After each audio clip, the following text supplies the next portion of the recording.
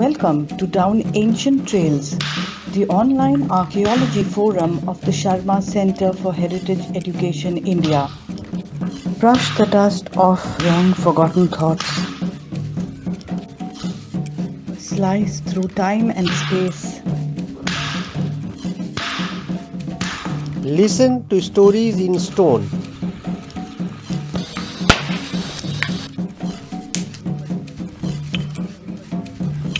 Whispers of voices lost in time. Build bridges across worlds. Curious minds reach out to the past.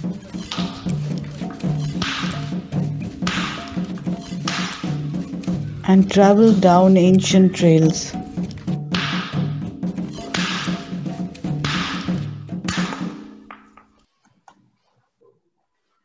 So, welcome everyone to this session of Down Ancient Trails of the Sharma Center for Heritage Education.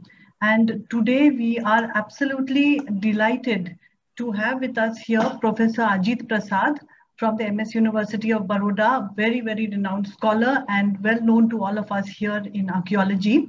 And he's going to speak in the Herd and Harvest series, which we are running just now, on the very interesting topic of hunter-gatherer transition and Gujarat. So I'll hand you over to Shutanuka to introduce our speaker and the topic which he's going to speak about today. Over to you. Thank you so much, ma'am. Just a very small introduction to Professor Ajithprasad. I'm sure for most of us, he doesn't need any introduction. Professor Ajithprasad is working at the Department of Archaeology and Ancient History at the MS University, Baroda, Gujarat since 1990. His research interests are in Stone Age prehistory and Harappan archaeology.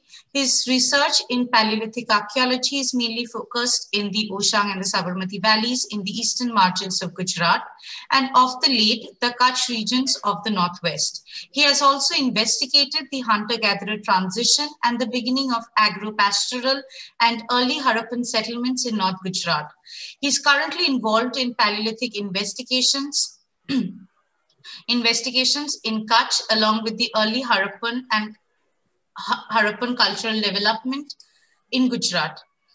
His topic for the day is hunter-gatherer transition in Gujarat. This abstract is available at our website. Anybody who wishes to look into it further can always check it at our website. Before taking any much more of your time, I will just have a small request that please do not take any recording or screenshot of the talk. And before taking any more of your time, thank you so much, Professor Prasad, for joining us today, and I'll hand over the screen to you. So thank you, Professor Ajithprasad, for agreeing to speak on this forum today. And we are delighted to have you here. We hand the forum over to you. Okay, am I audible? Yes. Yeah, it's fine. Can sir, I you can share your screen, sir. Yes. Okay, 1 minute.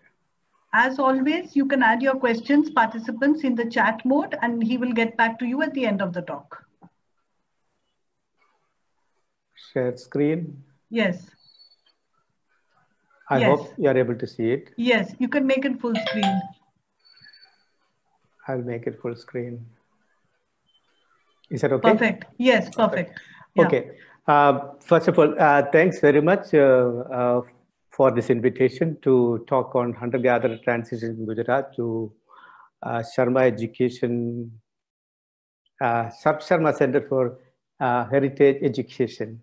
Shanti and her all colleagues, those who are actually kind of carrying out this wonderful job since the beginning of the pandemic, I suppose. And it has been actually a pleasure to, I suppose, listen many of the talks which have been actually kind of organized by this platform. And today I am actually going to talk about the transition of hunters and gatherers into food producing way of life in Gujarat. This is a work which I have been actually carrying out. We have been actually, the MS University, have actually been carrying out for the last more than 15 years. As you all know that the beginning of agropastoral way of life or the farming way of life, in fact, is a complex issue, which certainly involves diverse agents of change. The change probably may come from different activities, different areas, which includes environmental changes or the changes in the cultural behavior. Many other factors actually kind of contribute towards this change or actually kind of triggers this change. But what is interesting is that farming way of life actually provides concrete evidence of cultural diversity. Of course, cultural diversity would have been there even earlier, but they are not so tangible and readable in the archaeological records. But when it comes to the farming way of life, we have multiple proxies, which will actually help us to understand the cultural diversity. So in that sense, it is an important stage, where our ancestors actually kind of learned to produce food, and it actually kind of happened in different parts of the world at different times. And there are different plants and animals which are actually involved in this process. So we will actually see when exactly and how exactly this transition from hunting and gathering way of life actually happened in Gujarat. As we actually know, in our country, we actually talk about 5 or 6 major what is known as farming zones or Neolithic zones. Among these, the most important ones, or the 2 important ones, in fact, the one in the northwest of our subcontinent, today's Pakistan. The type site here is Mehergarh, which has been actually dated around the beginning of 8th millennium BC or the middle of the 8th millennium BC. And then you have almost equally early is the evidence which we have from Central Ganga Basin. We have several sites in that region which actually belong to the Mesolithic as well as the subsequent Neolithic periods or food producing stages. There are many other centers here. Apart from these 2, we have in Kashmir, there is a center, and we also have, that is the particular, the northern Neolithic. And then we have in peninsular India, I suppose, a major center, what we call the southern Neolithic, which has its own character and complexities. And then there are also in the eastern part of India, Orissa and adjoining region, the Chotanagpur Plateau, which also show kind of agricultural or farming way of life developing quite independently. And similar evidence are also found from the Northeast. But from among all these things, I suppose very concrete evidence for transition of hunting and gathering way of life to food producing way of life actually are seen mostly in the Northwest, Mehergarh, where you actually come across, where Richard Meadow, in fact, has actually shown how the transition is actually manifested in the cattle domestication, where the size of the cattle bones actually kind of started, from with the early levels to the later levels, it actually reduced, indicating the process of domestication very clearly in the archaeological evidence in that region, which happened to be one of the earliest in the subcontinent. Similar sort of evidence are actually not found in anywhere else. So a potential area obviously is the Central Ganga region, where we have Loradeva and many other sites. Loradeva specifically, where we have domesticated, cultivated rice, which goes back as early as that period. But then we actually do not have evidence to kind of support the process of domestication through age, through time, actually kind of happening from the Mesolithic stage to the next Neolithic stage. In fact, no other center actually has shown these kind of evidence, what we have seen in northwestern part of India. It probably would be there in other places as well, probably no concerted effort has actually been made to understand the process, by looking at the different proxies of transition, both archaeological, environmental.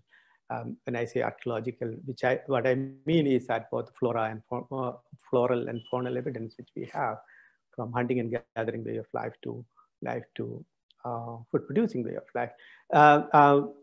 There is also a new center which has actually come up, that is in the Gujarat system, which actually shows a very early date, going back to almost the 6th millennium BC, where we have fully domesticated cattle, cattle bones, and settled way of life, along with the early chalcolithic,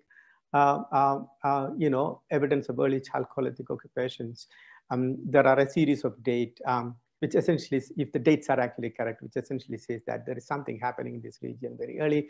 But then all those, the issue here in Gujarat system, in fact, is we do not have a very good Mesolithic substratum. In other words, the food producing way of life suddenly emerges in that region. There are no Mesolithic sites reported from that region in the Gujarat system. That in fact is an issue which needs to be, it is actually a challenge for archaeologists to actually see how exactly food producing way of life actually started so early in that region without a Mesolithic stratum. Are we completely missing this Mesolithic stratum in here for some reason? But in this scenario, Gujarat does not actually fit anywhere because there are no Neolithic sites in this region. The earliest settled way of life actually starts with the Indus civilization, which was actually thought to be just 2500 BC. That is the urban phase of Indus civilization. But then Gujarat actually has a large number of very rich Mesolithic settlements characterized by microlithic artifacts and all other kinds of artifacts which we generally associate with the microblade industry, which immediately preceded food producing way of life. But then the transition from that stage to the food producing way of stage, a Neolithic phase was actually found to be completely absent in the region. So this, in fact, was actually to,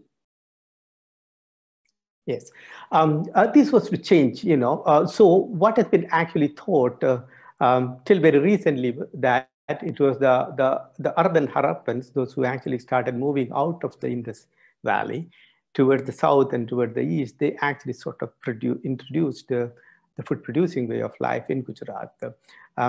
So that in fact was the concept or the model which has been actually used to understand the beginning of food producing way of life in Gujarat, in spite of the fact that we have very rich, a large number of Mesolithic sites in this region.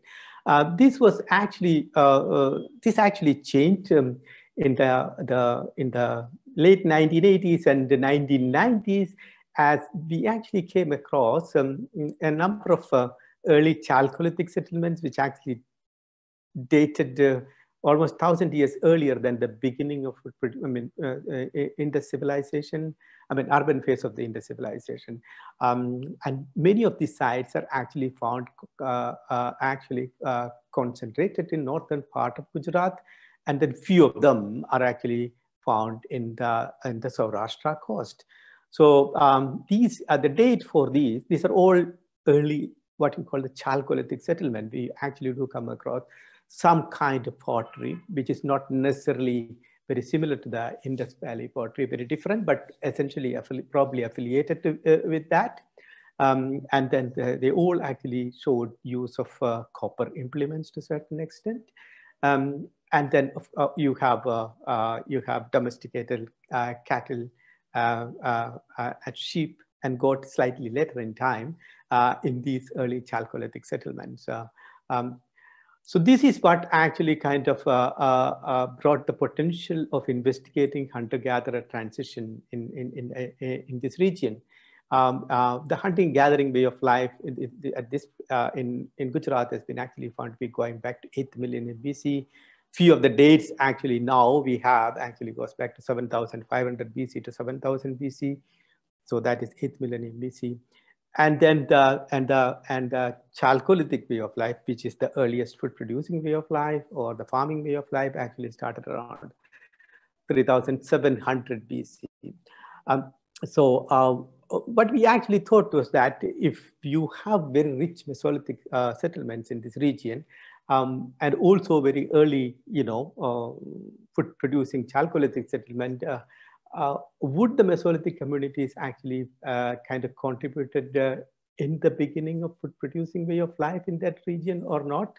How do we that kind of investigate whether the Mesolithic hunters and gatherers, did they actually take, did any one of the, what we call the subsistence strategies actually were tending towards food producing way of life, and what contribution did they actually make in the emergence of farming way of life or agropastoral way of life in Gujarat? This, in fact, was the questions which we asked. In order to answer these questions, we actually kind of put up a project, what is generally known as North Gujarat Archaeological Project, with our university, MS University of Baroda, and IMFC SIC Barcelona, with archaeologists, primarily archaeobotanists and environmental archaeologists from that institute and MS University, our department. And the objective, in fact, essentially was who were the first, the question we asked essentially was who were the first farmers of Gujarat? And what role did the Mesolithic hunter-gatherers play in the emergence of farming way of life in Gujarat? And equally important, when we say what role did the Mesolithic hunter-gatherers play, what we were essentially planning to investigate that whether what kind of steps did they actually take that contributed toward the emergence of food producing way of life. And then we were also aware of the fact that these hunters and gatherers, in fact, that hunting and gathering way of life actually continued for a long period of time. And they actually, existed along with the Harappa culture in the peripheral regions of Harappan habitation. So there, obviously there was interaction between the hunters and gatherers and then the chalcolithic communities or the food producing communities in the neighboring regions. What role that interaction actually played in the spread of agricultural way of life, agropastoral way of life. These were the questions which we actually kind of initially kind of posed to answer in the archaeological record. And for that, we actually chose North Gujarat. Why North Gujarat? Primarily because it actually kind of preserved a very rich archaeological records of both the Mesolithic and also of the early chalcolithic or early agropastoral communities. And many a times they are actually found to be overlapping. So here is a good situation for an archaeologist to investigate the role of Mesolithic hunters and gatherers in the food producing way of life. And in addition to that, North Gujarat, in fact, as you know, is located on the southern margins of the Thar Desert. It's actually climatically very sensitive. At the moment, North Gujarat is quite arid, arid to semi-arid. That is a climatic zone it may actually fall in. So since it is actually located in a climatically sensitive zone, small changes in the climate will actually get significantly affected on the life of in the life of the Mesolithic hunters and gatherers. So you can actually see that actually manifested in the archaeological record. That in fact was the reason we actually kind of chose North Gujarat. In fact, this can actually be replicated in other areas where we have similar kind of evidence, where we have the Mesolithic settlements, primarily hunting and gathering way of life, and subsequently followed by the food producing way of life. So this, in fact, is a map which actually shows North Gujarat, where we have more than 120 chalcolithic sites. They all primarily belong to the Indus civilization, and Indus civilization, as you know, starting from the early Harappan, now we know that in North Gujarat, it starts from 3700 BC, it continues up to 1300 BC. Many of these sites, in fact, are of after 2500 BC. Very few are actually earlier than 3000 BC or 2500 BC. And within that, only a handful of them are only around 3600 or 3700 BC. So you have a more than 120, 120 sites of the Harappan affiliation, and we also have more than 50, Mesolithic sites. So we have equal number of actually both the Mesolithic and chalcolithic settlements. And we actually kind of, from among these sites, we actually selected a few sites, what we call a key sites to kind of investigation. Before we actually go into the nitty-gritty of the investigation, I will just want to introduce you about the cultural and chronological sequence of North Gujarat. As we know today, we have the Mesolithic, or primarily based on the microbraid industries that in fact formed the earliest habitation here. Of the Holocene. So what you can actually see is that the dates actually vary from different sites. These are the sites which we had actually kind of investigated, 7,500 to 5,600 BCE. It may continue, it certainly did continue later, but these are the sites which we have from those sites, pretty early dates. And then you have for the early chalcolithic, or what we call the first farmers, we have different what we call the chalcolithic assemblages, which we come across in North Gujarat itself. The earliest of which is what we call the regional chalcolithic culture, which happened to be one of the early dated, going back to 3700 BC from Loteshwar. And then you also have another assemblage, what is described as pre-Prabhas. These are all names which actually describe ceramic assemblages and associated artifact assemblages, which are found distinctly different from each other. So this has been dated now from 3300 BC to 2900 BC. That's actually come from Datrana. And then you also have this particular assemblage, which actually shows a lot of similarities with the early Harappan materials, which you actually come across in the Indus Valley, especially in the Middle Indus Valley. This has been actually dated around 2900 BC to 2500 BC. Then you have, of course, all the Harappan, which everyone of us know. There are more than 700 Harappan sites, or 750 Harappan sites in Gujarat. So we will actually be focusing on these cultural assemblages for understanding the hunter-gatherer transition. So I've been talking about the environment of North Gujarat. Environmental setting. It's actually located in the southern fringes of the Thar Desert. So in the summer, this is not even summer. This is actually in the end of November, December. You can see it is already dried up. In the summer, it is almost barren.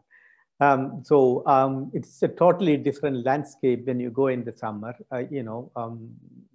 Hardly any greenery around, except tall trees which still may be standing in the fields. But then when you go into the winter, excuse me, what you actually come when you go in the monsoon, what you actually come across is that a lot of these interdunal depressions, North Gujarat is actually dominated by fossil sand dunes. And then you have this interdunal depressions, which actually is the water source for the villages, even modern villages, as well as probably even for the Mesolithic, as well as the chalcolithic farming communities. And this is how it will look like. Every nook and corner, you actually come across these depressions, which actually retains water, and the landscape completely transforms itself into quite green. And it is at this time a lot of agriculture actually happens. So this is what we actually experience in North Gujarat. This is what actually helped Mesolithic hunters and gatherers to actually survive in such a harsh environment. Like, the rainfall here actually varies from 250 mm or sometimes 200 mm to 600 mm. So it's arid to semi-arid environment. For understanding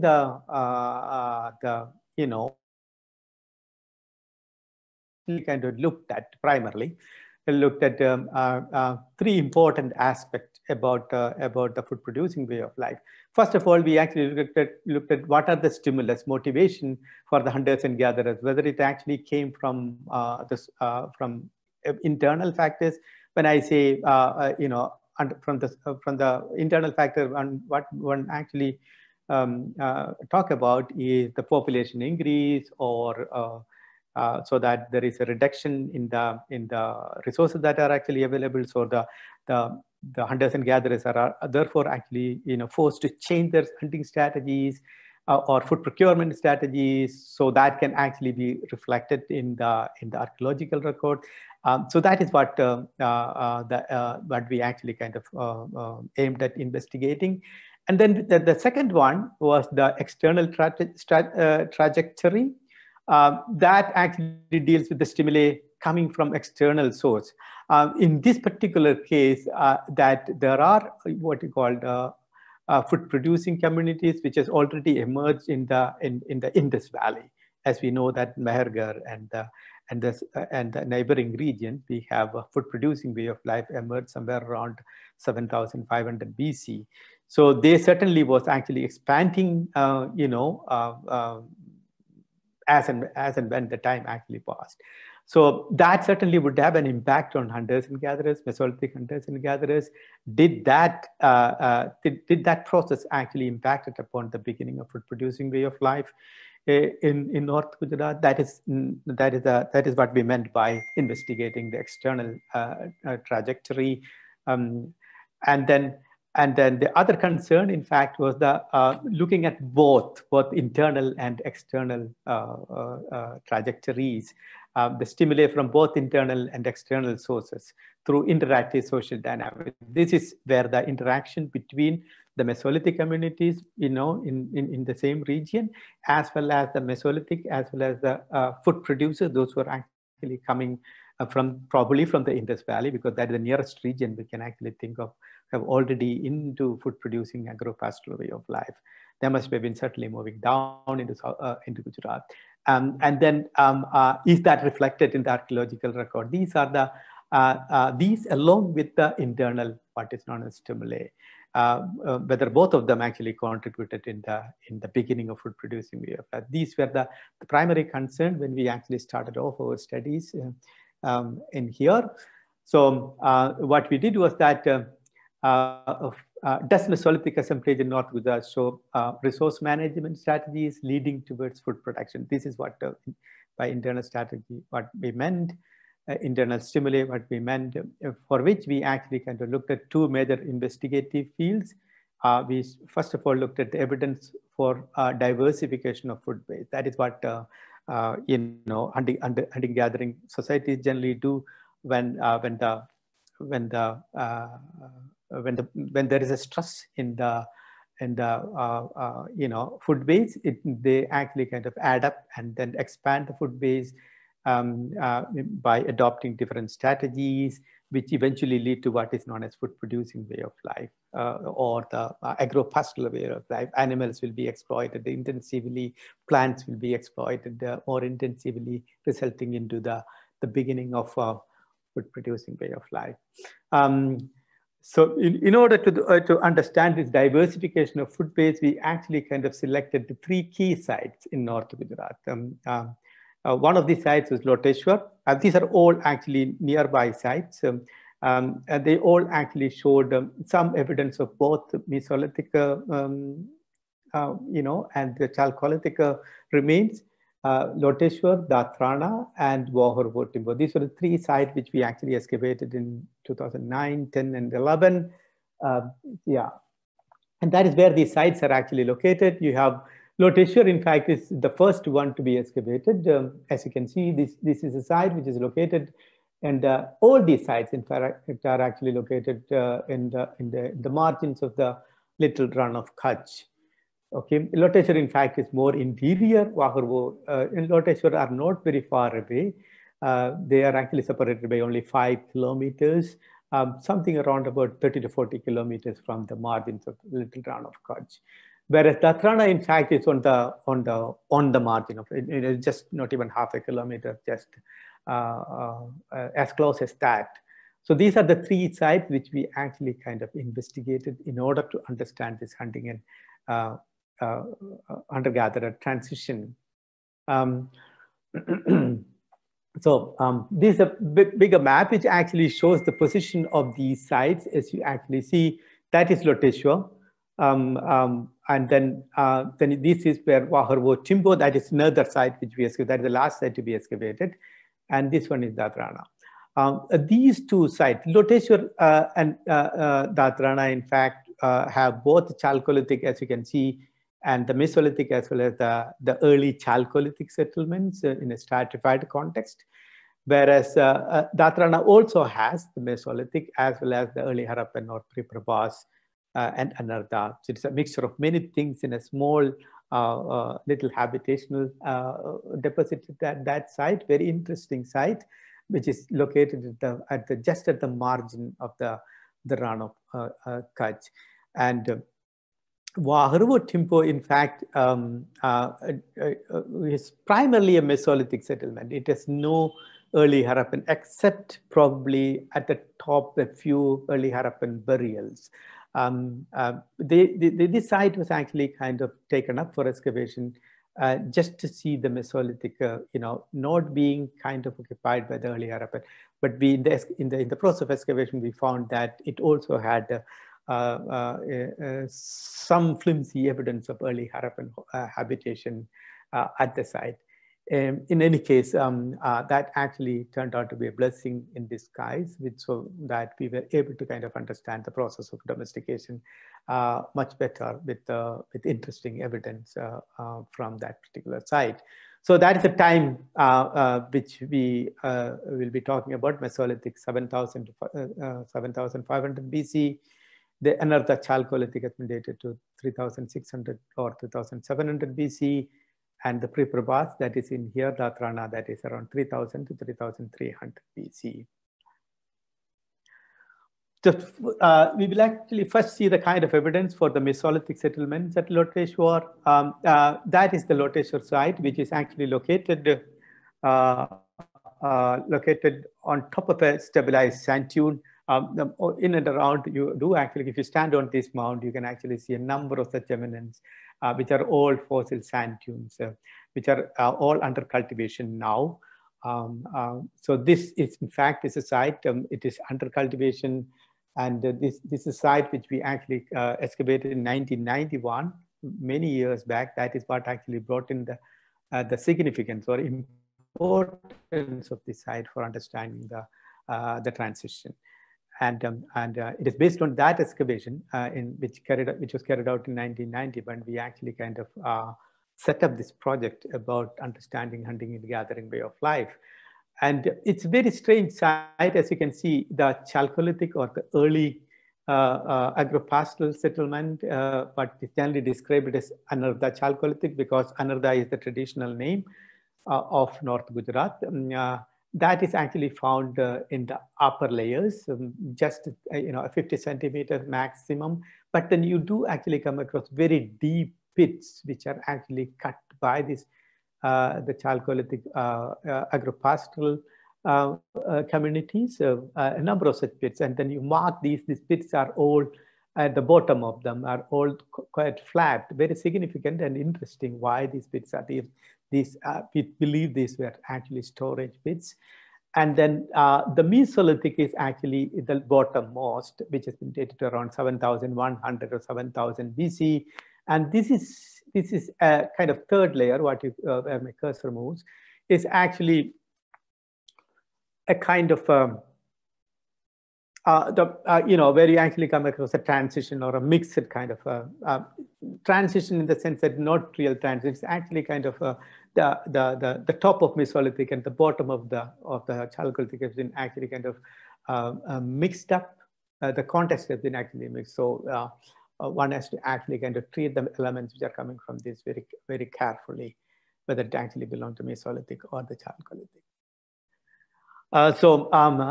We have a series of dates from this site, which you can actually see. There are many of these samples were collected from these pits.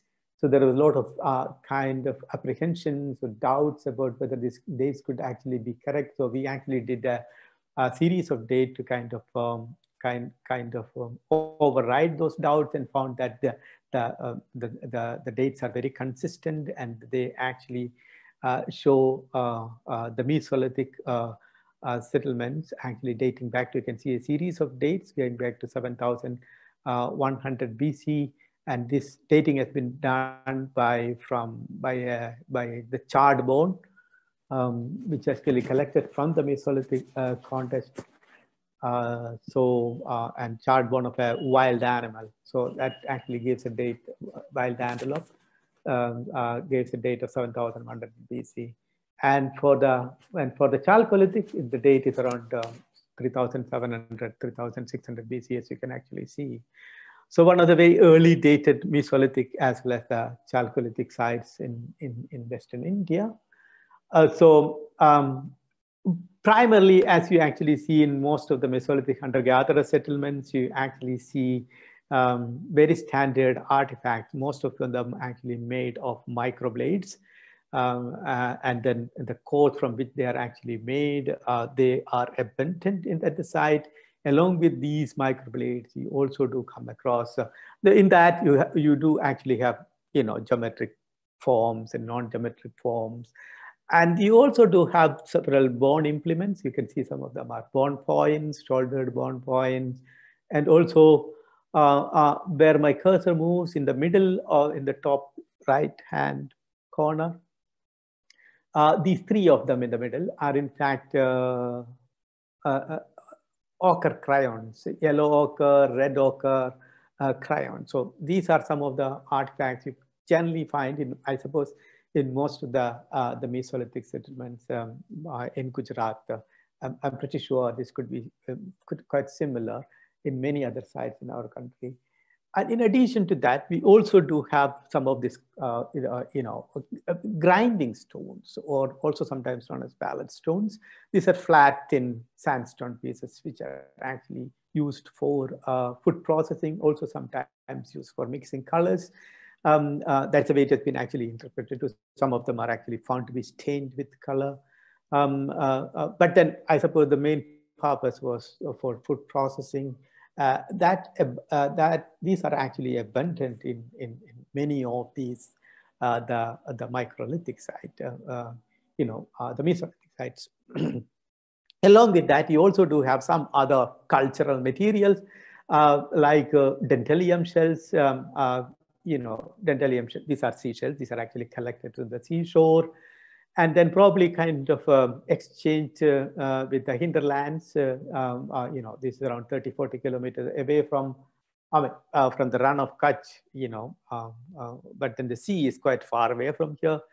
But yet you do actually see it in the Gulf of Kutch, I suppose, quite far away. If the run of Kutch was not an arm of sea at that time, it doesn't look like it was an arm of sea very much.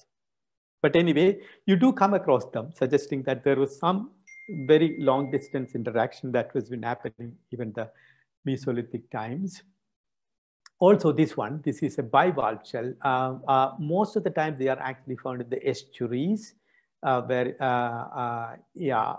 that's generally the habitat of these bivalve shells, and then they are also found in the Mesolithic context. And curiously enough, we also have some small little piece which actually shows grinding and to some extent polished little small pieces. These are not the Neolithic ground polished tool. They are very tiny, as you can see, 5 to 6 centimeters. These are silt stone bees, and they are not uncommon. A similar kind of tiny piece was actually reported from another site nearby, Langnaj, which is one of the first Mesolithic site excavated in our country. And this has actually led to a lot of controversy, not controversies, a lot of dialogue among the prehistorians, whether those ground tools would actually amount to the beginning of Neolithic technology. But then this is not anything very close to Neolithic technology. It's just a ground stone piece. When there is very little distinction in the as far as the microblade industry is actually concerned at Loteshwar from the chalcolithic level, we have almost very similar set of artifacts from the chalcolithic level, with a lot of grinding stones, and then in addition to that, we have a copper implements, as you can actually see it in the slide. But in the microblade artifact, you still have all the geometric forms and non-geometric forms. And significantly enough, the crusted guiding grid technique, in fact, is actually found to be almost completely absent in thousands of artifacts, which we actually kind of analyze. There is not a single actually kind of blade or the crusted grid blade which has been found from Loteshwar. It's obvious that, you know, probably these chalcolithic stone knappers were not acquainted with the crusted guiding grid technique. We are talking about 3700 BC or 3600 BC, which actually is pretty strange. You know, you do actually come across crusted guiding grid technique being quite commonly practiced in the Harappan context. But then probably in the early stages, this was not actually found in at Loteshwar in the chalcolithic context. Now, we kind of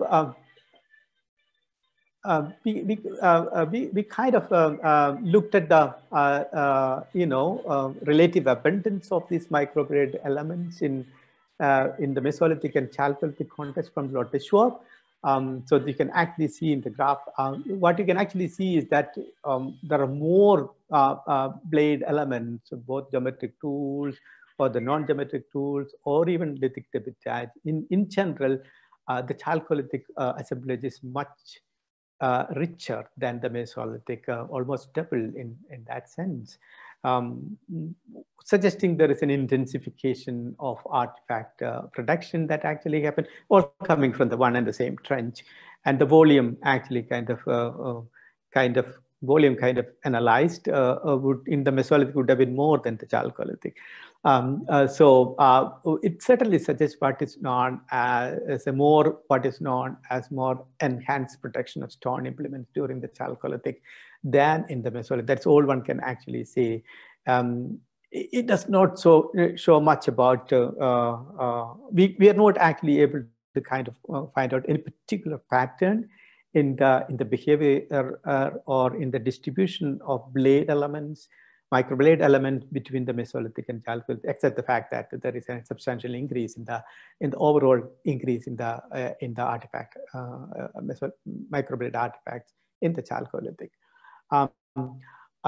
Almost a similar situation you actually come across in Datrana is a site which is located around 50-60 kilometers further northwest of Loteshwar, as you have seen in the map.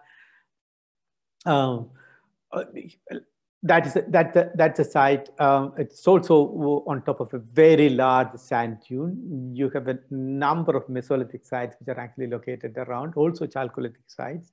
On almost all those little sand dunes were actually at some point of time kind of occupied by the Mesolithic hunters and gatherers, as well as the chalcolithic communities. This one, in fact, was the one which we excavated, in fact, was one of the richest. And then we did actually come across almost very similar kind of situation at Datrana. What you can actually see in here is, you know, once again, very flimsy evidence of chalcolithic, something around about 40 to 50 centimeters, not more than that. And they are actually found in clusters, as you can see in the strata, a lot of bones and innumerable. Datrana, in fact, was a chalcolithic blade manufacturing settlements, and very little actually Mesolithic occupational evidence has been found from the site. There obviously are there, but the major part of the artifact assemblages were actually found from the the chalcolithic levels, which has been dated around 3,300 BC, whereas the Mesolithic one has been dated to around 7,000 to 7,500 BC. Chalcolithic has been dated by radiocarbon charcoal, and whereas the Mesolithic has been dated by using a charred otolith from that level, going from the Mesolithic level. So we have very compatible date between both for the Mesolithic from Loteshwar as well as from Datrana. So these are the blade artifacts, which you microblade artifacts. You can see that there are geometric forms, there are non-geometric forms, etc. Along with a lot of these cores. And here again, you have these grinding stones or palette stones, which are one of the integral part of Mesolithic assemblage in here. And then you also have this red ochre crayon, as you can see, where there is this circled one is a red ochre crayon.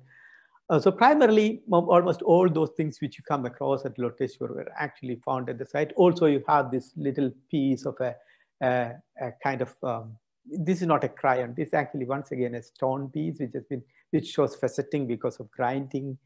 And these are the otoliths which we actually found.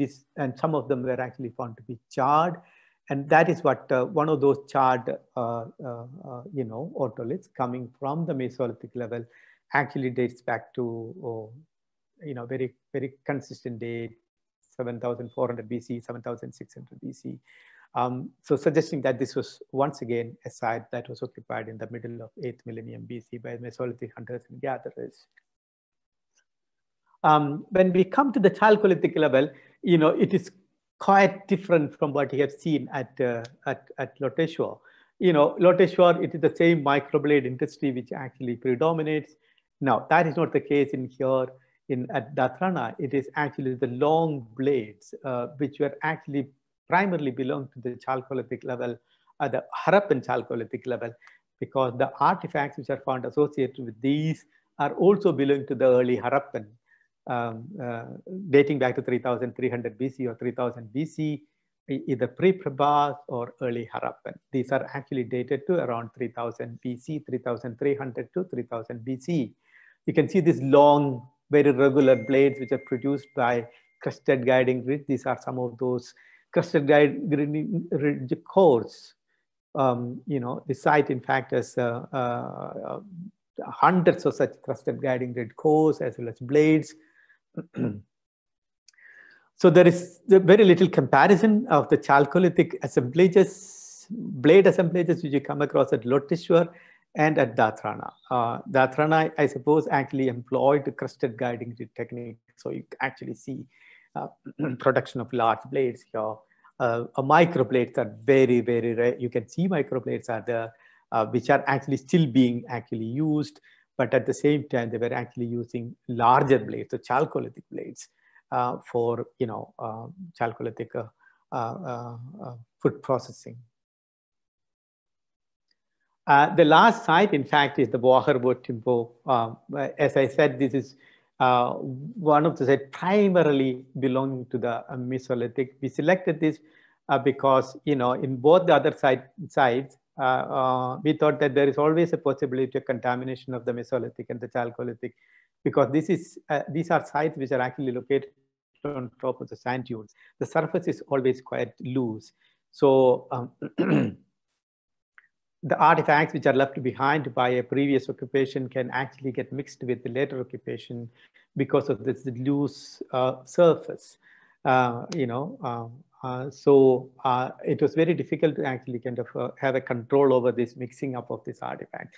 So we therefore actually selected this site, primarily think that this is a one period site belonging to the Mesolithic, and which actually is true, but then you do come across some flimsy evidence of what is known as very little, as you see here.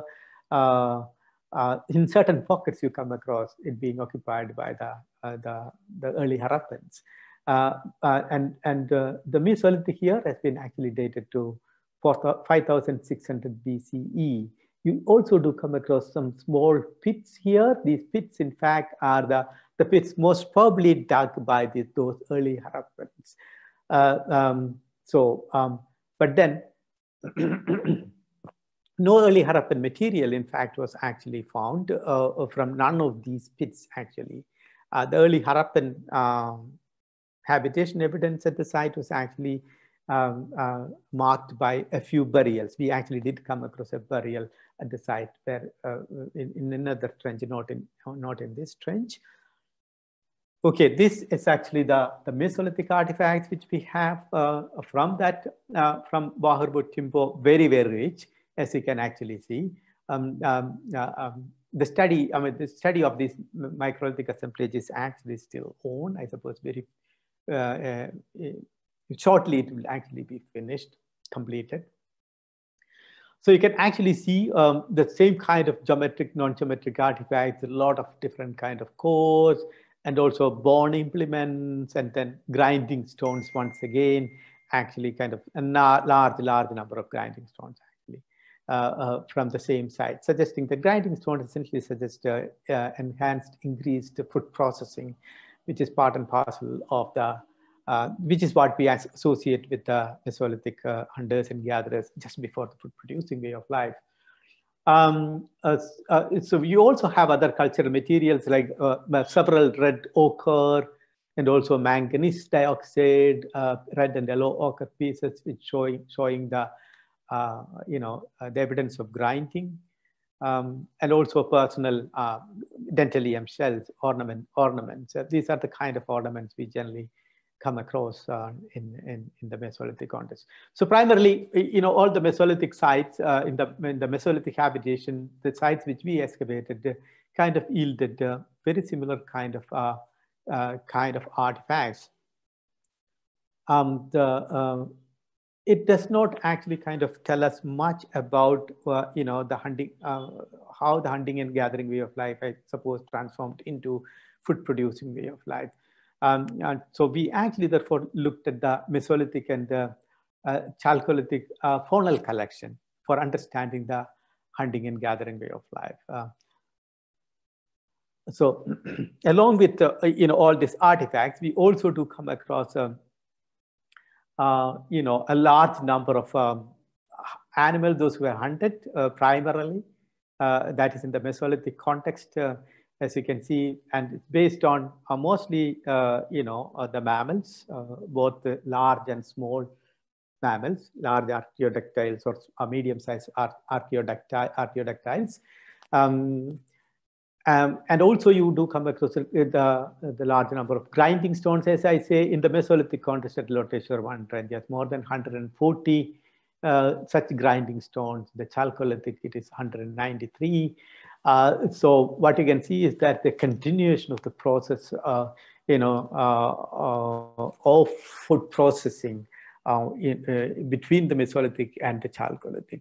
In addition to this, in the faunal collection also included otoliths. These are, there are a number of fish remains which were also found, fish vertebrae, which we actually came across. Not number, very few actually, but then we have a lot of these otoliths.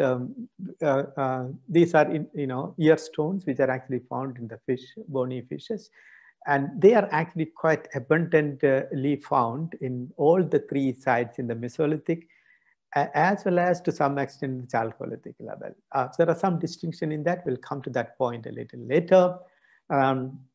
So Mesolithic economy was based on hunting and fishing coupled with food gathering. That is for certain. You do have large number of grinding stones which suggest extensive food processing by grinding and pounding. So you have the other side, the Vaharvo timbo. You can see the kind of fragmentation happened to these animal bones. But then, if you take off all those things, you still have a few identifiable pieces, which once again actually pretty similar to what we actually come across at Loteshwar. You have both the medium as well as small size archaeodactyls and hoofed animals primarily. And then you have a few large archaeodactyls as well, and also also the otoliths, this very similar kind of otoliths we actually come across at Vaharvo timbo, all primarily from the Mesolithic context. So what is the distribution of these animals between the Chalcolithic and the Mesolithic? In the Mesolithic, what you actually see, we have this is the distribution chart of the two different layers of the Mesolithic. What we have is the whole faunal collection, in fact, is actually kind of predominated by black bucks, which is almost, as you can actually see, some 80% or even, very close to 80%, 85%. You have a few gazelles in both the layers, and then other animals like you also have wild buffaloes, very few in number, and also a few nilgai, blue bull, in the Mesolithic level. And there are no evidence of cattle, except very few cattle. You can see this color. This is cattle. Cattle bones is not actually being seen, and there is no evidence of sheep and goat, wild sheep and goat, or wild cattle bones are actually insignificant. In the case of sheep and goat, it is almost completely absent. In the case of wild cattle, we have 5 bones from the Mesolithic context. Okay. When we come to the Chalcolithic, we actually come across fully domesticated cattle. And also you have bobalas, that is buffalo, and some amount of sheep, very little ovis is sheep, and nilgai. And still what you actually see in this Chalcolithic level dating back to 3600 BC, black buck actually still predominates. So a major part of the food intake was actually kind of contributed by the wild fauna, whereas you actually have the cattle rearing, cattle herding actually happening at Loteshwar as early as 3700 BC. Remember, these are all fully domesticated ones.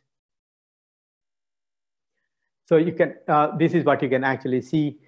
This is the 7500, 5500 BC context. We have wild cattle bones. We have just 5 of them actually been found from the site, and then you can actually see this is the size of those wild cattle phalanges, which was actually found from the Mesolithic context. When we come to Chalcolithic, and there is substantial reduction in the size, as you can actually see, around 4000 BC. So there appears to be, the question is that, is there a possibility of local event of domestication? One cannot completely rule that out, but in such cases, we actually come across much more intense exploitation of cattle in the Mesolithic time. That is not actually quite apparent in the Mesolithic context. What you actually see in the Mesolithic context is, they were actually kind of depending, selectively hunting most probably black buck. And that actually continues even in the Chalcolithic times or the early farming communities, whereas there appears to be cattle, wild cattle, very few, most probably they were probably hunted. And that is what is actually reflected by the presence of this, the phalanges, just 2 of them actually in the Mesolithic context. And then you have in the Chalcolithic context, you have the fully domesticated cattle. Suggesting most probably this cattle was actually introduced in the fully domesticated format from somewhere outside. But at the same time, one cannot completely rule out the possibility of local event of domestication. I suppose that is something one has to actually kind of investigate more thoroughly in North Gujarat and adjoining areas. So there is a possibility of local domestication. So the faunal record therefore actually says that that there could be a possibility of Mesolithic hunters and gatherers taking steps towards domestication, which is not completely kind of attested by the archaeological record, just suggestions, but not completely attested by. So what we also see is, I was talking about these otoliths. These otoliths, these are the kind of otoliths which we actually came across in the, both in all the three sites. As you can see, this actually ranges from 7000 BC to 3000 BC. And this actually belongs to both the sea fish. This one, what you see at the top right-hand corner one, what we call that's freshwater one. And this one, the catfish, which in fact is a sea fish, which is actually found from Loteshwar, from Datrana. Datrana, if you remember, is very close to the little run of Kutch. And then I suppose that probably is the habitat of the catfish. So they could easily be accessed by the Mesolithic community and the Chalcolithic community. Whereas the Loteshwar probably was actually depending upon the interregional depressions or the riverine fishes, which are actually found in the hinterlands. So you actually come across this Chanidae, that is generally in common language known as snakeheads, or in here you come across both. This is the Chanidae, and then that is the Aridae, that is the catfish. So these are interesting because we actually did since these are calcium carbonate concretions, one can actually carry out a series of they can actually be used for understanding the paleo environmental changes, especially the temperature variation, because the calcium carbonate, we can actually do isotope studies of oxygen as well as carbon in order to understand this the temperature variation or temperature regime in which the fish were actually kind of living, which will help us to understand the environmental features of that time, which we actually did in collaboration. This has been actually published in collaboration with the Research Institute for Humanity and Nature with the Japanese collaboration, and this has already been published. That is exactly what this study was actually done in collaboration, as you can see, otoliths and oxygen carbon isotope studies. This was done in collaboration with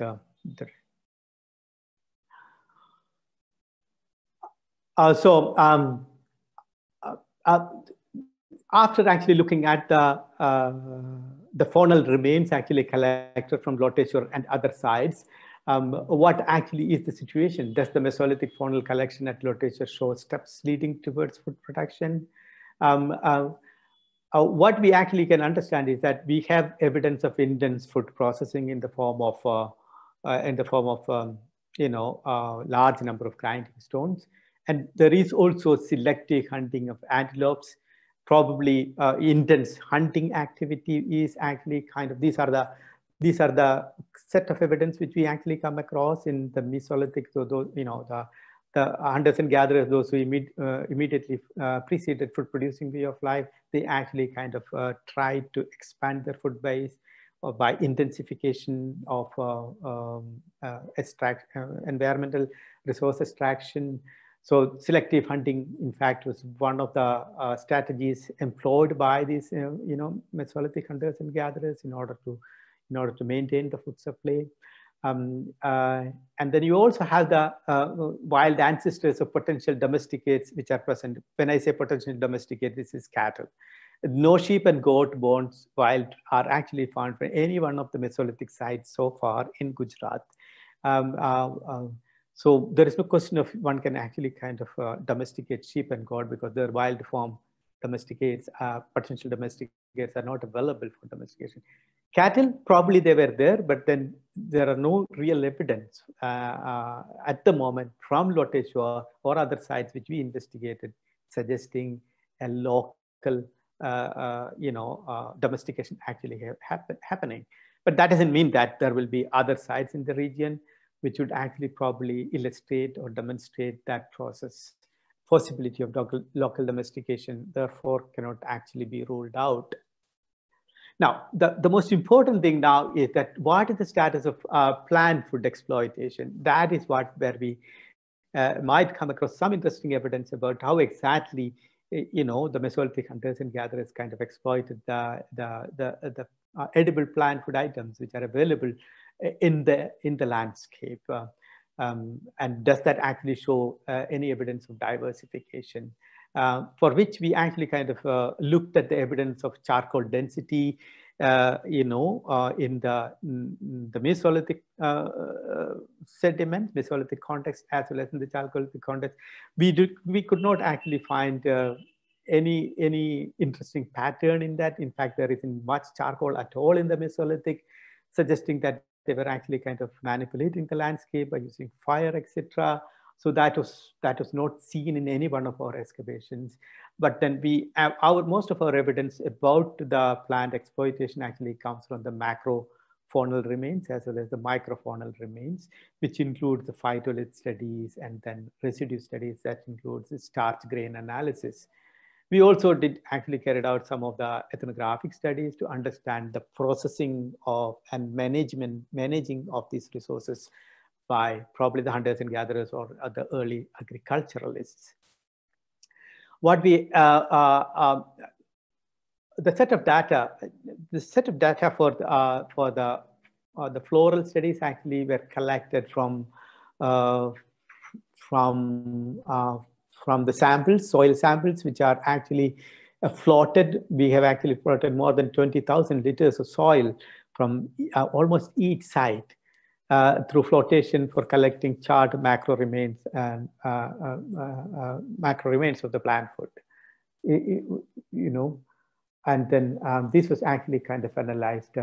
And unfortunately, for some reason,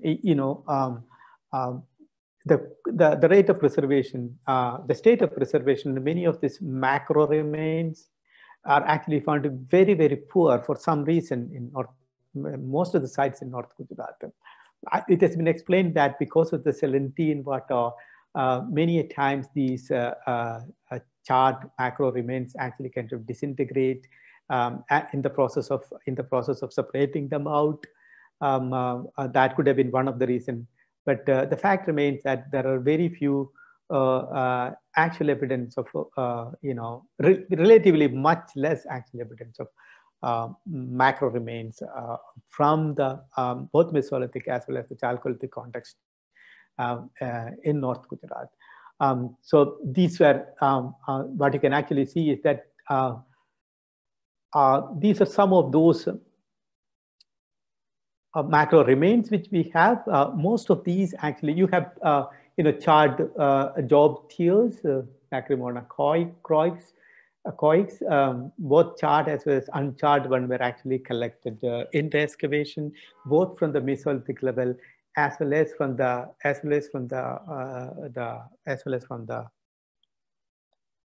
chalcolithic level or the early farming levels. So what you can actually see is that this actually includes mostly millets, small millets like the Bracharia ramosa, Setaria pumila, Echinocola colonna. So these are some different varieties of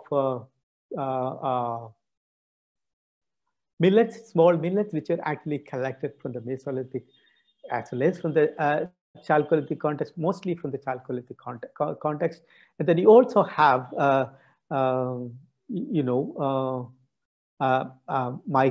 microtylema, that is horse gram, and also sisam, wild as well as domesticated ones from Loteshwar as well as Vaharvo timbo, that is from the Mesolithic context as well as from the chalcolithic context. So what is interesting is that most of this, the charred macros actually indicated the exploitation of locally available millet groups, and also some of the local pulses like Microtylema uniflorum, and also sesame seeds, both wild as well as you do also come to domesticated. We also have what is known as, excuse me, some of these spicklets of the, this one, in fact, what you actually see, in fact, is the Sisam malabaricum. This is from the Vaharvo timbo going back to 5600 BC. That I suppose is the wild form, not actually domesticated. And then you also have spicklet bases, and most of these actually are of Poaceae, as well as most, as you can see, these Poaceae grasses, as well as the grains, food grains, and then from Datrana, 3300 BC context, that is the chalcolithic context. One can also see dependence on local plant food items. That is what actually dominated. But you also have hodum species, probably that of the spicklet of barley. Barley obviously is a northwestern, grain, which is actually cultivated in the Indus Valley. So what you can actually see is that this certainly indicates the introduction of this the barley and probably wheat as well. We actually have some evidence of wheat also, rare evidence of wheat also from Loteshwar in the later stage, suggesting that these food grains were actually introduced in due course of time, but very, very rare. But major dependence, in fact, was actually local millets.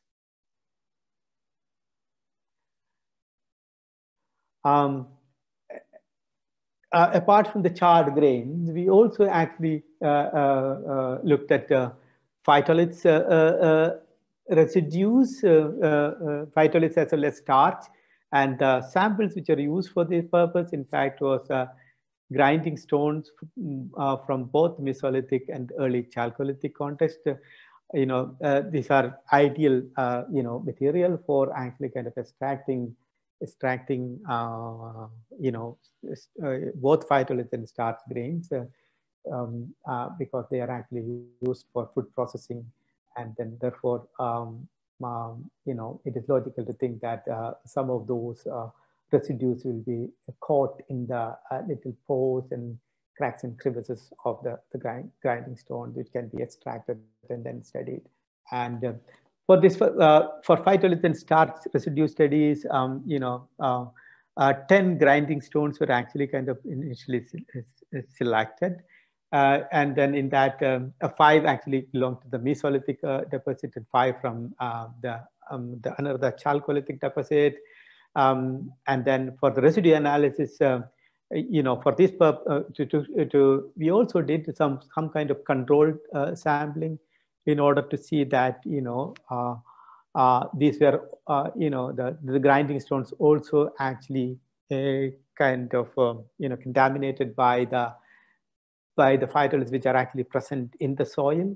So in order to rule out that, we actually did some 4 controlled samples from both the contexts to make sure that we are actually dealing with the phytoliths which are actually, and also phytoliths and starch residues belong to the Mesolithic or the chalcolithic context itself. Okay, so residues extracted for both phytoliths and also starch analysis. So this has been actually the main body of work which has been actually carried out by Huang Ho, one of the team members of our NOGAP. And then what you can actually see then also been published. So you can see that most of these actually comes from panicoids, panicum, as well as the Poaceae. These are all grasses, or which are actually belong to the millet family, as well as the food grain family. That is, the wheat, rice, all those things actually fall into that Poaceae. So not only from the food grains, but also sometimes you come across phytoliths of leaves of that plant, suggesting that these plants were one way or the other, either the food grains all the leaves were kind of processed on these grinding stones. That is what the presence of this phytoliths actually indicates. And these are essentially local variety of plants, suggesting what is known as suggesting local exploitation by the hunters and gatherers, and also early chalcolithic communities. So what we actually come across is mostly grasses, in particular panicoids and pooids. These are, and phytoliths from leaves and cones of grasses, suggesting different processing of different plant items on these grinding stones. And we also have, interestingly, a banana leaf phytoliths coming from the chalcolithic context, which is very strange. Banana, of course, banana is reported from the early Harappan context from Côte d'Ivoire in Pakistan. But then bananas do not actually grow in this region. It's not a native plant in North Gujarat. So that is what we actually came across in one of those grinding stones. And we also did kind of a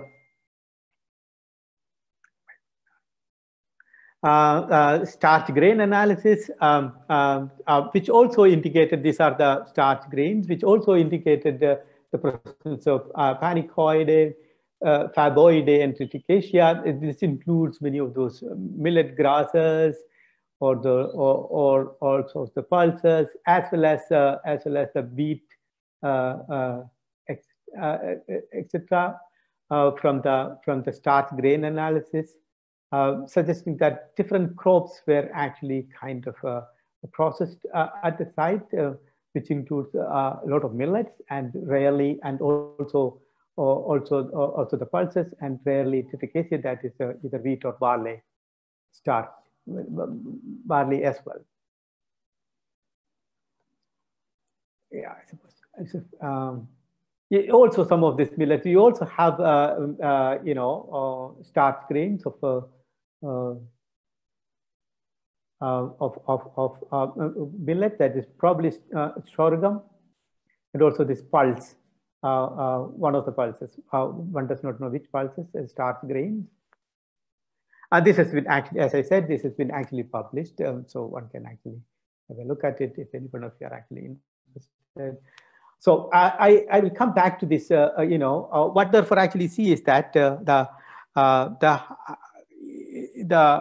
early stages of food production, primarily or agropastoral way of life, primarily actually kind of practicing exploitation of locally available millet and other edible grasses and other edible pulses and seeds. And you also do come across, at least in the later stages, 3300 BC, the introduction or the appearance of the barley as well as wheat, and also herding of cattle. That probably is the primary aspect of the early agropastoral economy. And evidence of this, evidence of how exactly they actually manage these resources, actually came from these pits as well. We can actually see this, as I said, the chalcolithic habitation at Loteshwar is actually kind of characterized by a large number of pits. And these pits probably were actually used as storage pits. We actually did carry out the white lining you actually see at the bottom is in fact, compressed phytoliths. And these are actually mostly of the grasses, which were actually used, at the bottom of this the pit before they actually kind of filled this probably with the grains on a temporary basis. When what probably would have happened is that during the harvesting season, where these millets must have been actually growing in the natural habitat in the interregional depressions, and then the hunters and gatherers as well as the early agropastoralists will actually kind of harvest them, and they will probably store them in these underground pits, which was probably lined with the grasses,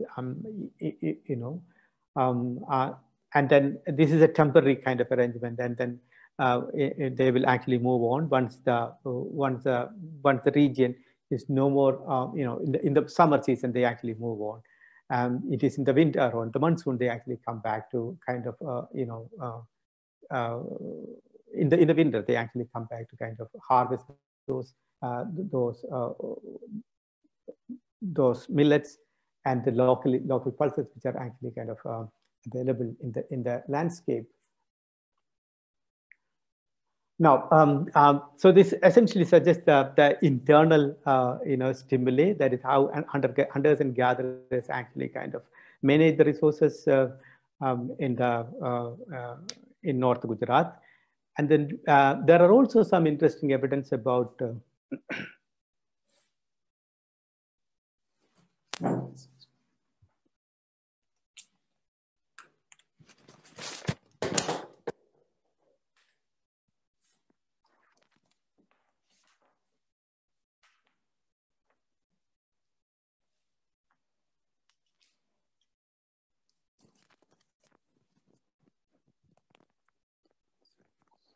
sorry, that battery went down. I need to plug to the main. I'm sorry. So we have the external stimuli for the hunter-gatherer transition. What evidence do we have to understand this? What kind of stimuli actually come from outside? For that, we actually have to look at the other cultural remains of early farming community. What are the other sort of evidence which we have? We have a lot of ceramics from Loteshwar dating back to 3600 or 3700 BC onwards. These are the main type of identifiable potteries you actually come across. They are actually handmade or turntable made. There is no evidence of fast wheel which you actually come across at the site. And they are actually kind of showing a kind of totally different kind of painting, which is quite alien to the urban Harappan. So that is what actually helps you to kind of identify this as a local tradition, which is confined to this region. But what is interesting is that the patterns which we actually come across, the painting and pattern which we actually come across actually show close similarities or with what you actually come across in the upper Indus region. And what I mean to say is it is a lot of similarities with especially the paintings which you come across in the early Harappan context in the upper Indus region, in the Ravi Basin, in the early levels at Harappa, as well as the neighboring sites, especially the painting style, as well as some of the vessel forms at 3600 BC. And you also do have, terracotta beads and also a few stone beads as well as shell beads. Also, a lot of terracotta, objects which is part and parcel of the early chalcolithic assemblage, cultural assemblage. But what is also interesting is these what we call the terracotta human figures. This one is from Loteshwar and Nagwada. You can actually see the very minimalistic in style, and which is very different from what you actually come across in the Harappan context. But then it actually shows a lot of similarity with the similar kind of terracotta forms, which has been actually reported from the upper Indus basin, like in the Banu basin. You can see this illustration, suggesting there appears to be some kind of similarity shared. They probably kind of shared some features are actually shared between the early chalcolithic settlement at Loteshwar and in the Banu basin, suggesting some kind of interaction probably that existed between the two. That probably is the reason you actually come across the similarity in the other cultural assemblages. All right.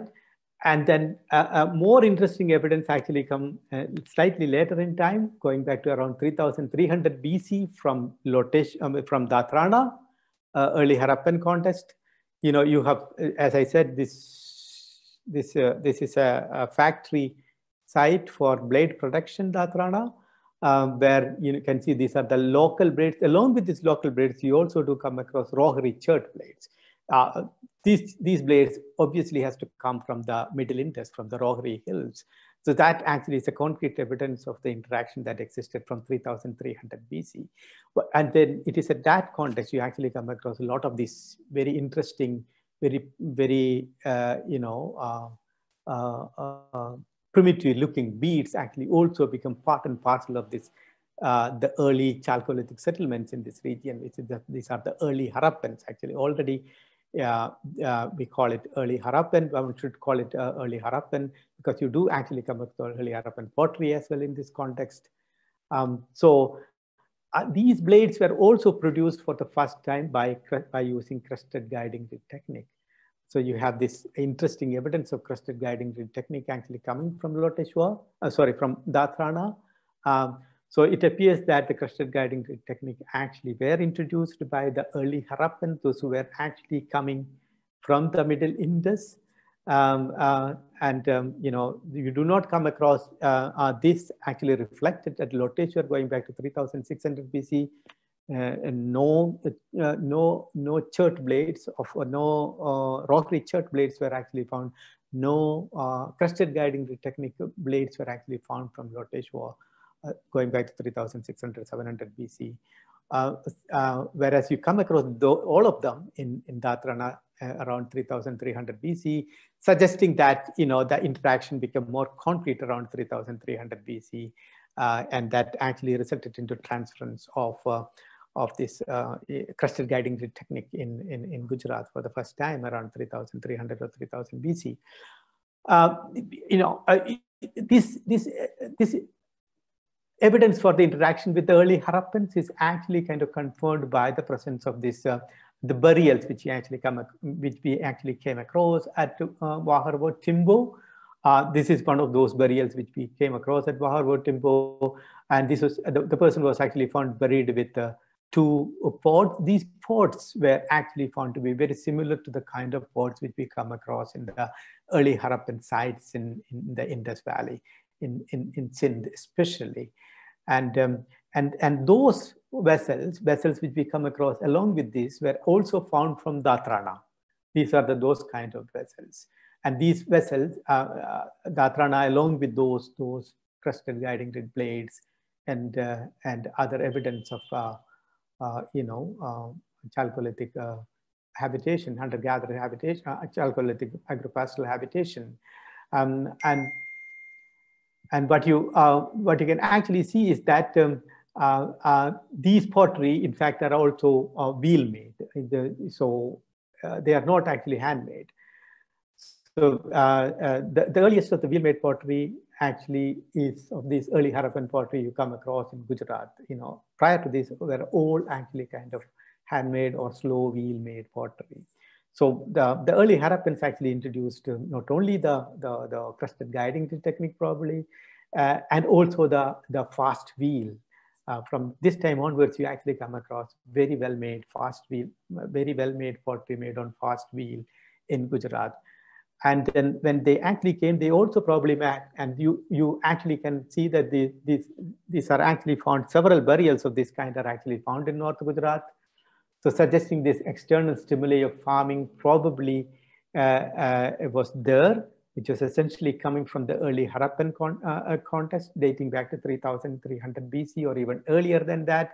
The process of an early farming community actually kind of expanding their geographical limit from the Indus towards the south must have actually happened much earlier than that. You actually come across the manifestation of that very clearly from 3300 BC onward. These are some of those burials which we actually have in North Gujarat, showing similar kind of pottery, which are distributed in North Gujarat as well as in Kutch, suggesting the widespread expansion of this early Harappan, along with what is known as the farming and chalcolithic way of life in Gujarat.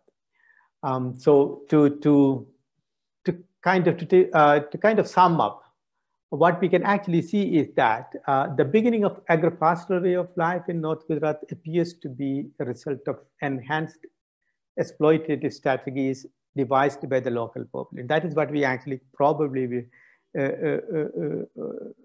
have seen that primarily the hunters and gatherers and the early chalcolithic communities were actually exploiting locally available millets and other edible grasses, etc., and also exploiting local animals, wild animals.